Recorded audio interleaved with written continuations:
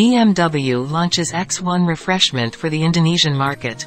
BMW Group Indonesia, the brand holder agent, APM, for BMW in Indonesia, is proud to introduce one of their newest sport activity vehicle, SAVE, models, namely the BMW the X1. The version that is present in Indonesia is the entry-level type of several X1 variants. Even though it is the lowest SAVE, BMW the X1 presents a variety of interesting changes.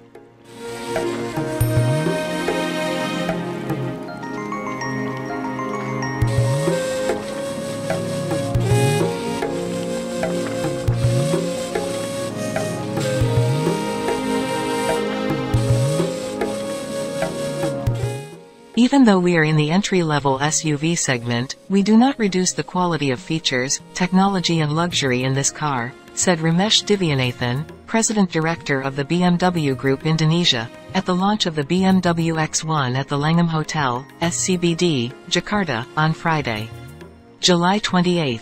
The new BMW X1 has undergone a refresher on the exterior and interior. The exterior displays a firm and premium impression that is typical of the new X1.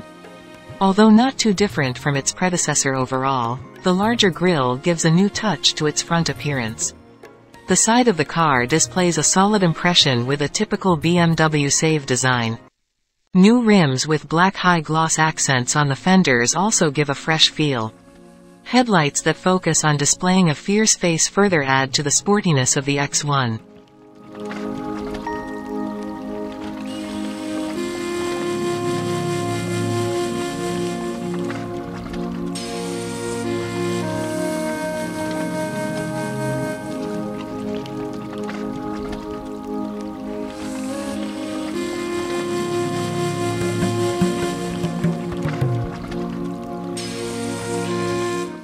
The interior of the X1 has also undergone changes with the addition of the iDrive control button and more spacious cabin space. A simpler cabin design makes users feel at home in this car, especially during long trips. The cabin is also designed to be more practical with the use of seat controls to the electrically adopted parking brake. Storage space for small items is also provided at the bottom of the center console.